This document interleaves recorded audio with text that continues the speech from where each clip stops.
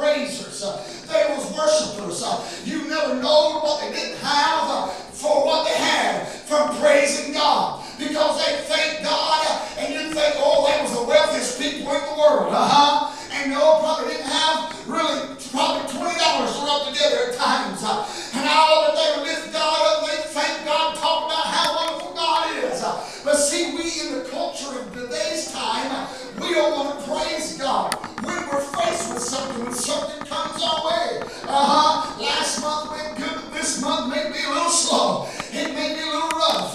But oh, that's not the time. If we praise God when the good times was going last month, we ought to be praising that much more. Thanking God and thanking God and knowing that He is going to make a way where there seems to be no way. Hallelujah. Why don't we give God a good cause to praise Him? Let everything that hath breath praise ye the Lord. See, as the thing is right now, is that praising God, rejoicing. It's as what one person said, it's as a celebration. It's as a celebration. It's as if just like a kid goes to a birthday party. That kid all day long, all week long, it's talking about one thing only. It's my birthday. It's my birthday. I'm going to get presents. And they're tyrannical, they're so lively that they're running Brother Kim back and forth, just going crazy and just excited. You're like, oh, Lord, help us. Just settle down.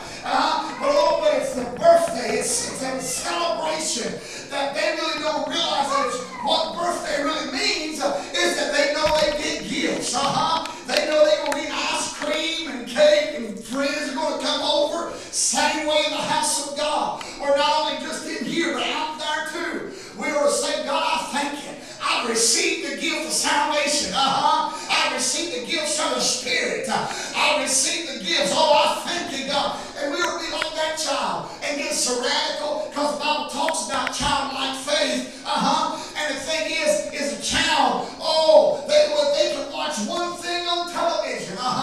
Jada back there, or Judah, whoever can watch that, or they can watch something on television. If it's Superman, all of a sudden they're going to put a towel around their neck and they're going to try to jump off things because they imagine, and to them, they really think they're really doing that. The magic was something that in a child, they really like magic stuff. They try to make things appear, see, in the house of God. Oh, but we don't have to do magic.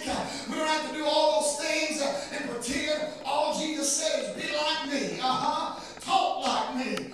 Walk like me. Do like me. I want to be like Him tonight, church.